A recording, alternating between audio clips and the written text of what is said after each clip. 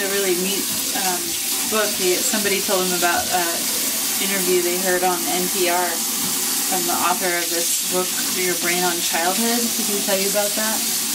And he ordered it on Amazon, and basically the theory is the more automated the toys, the less imagination is required, the less actual brain development goes on.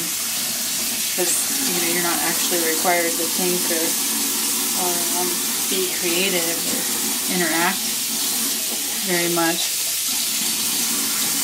So they were talking about how just building box forts and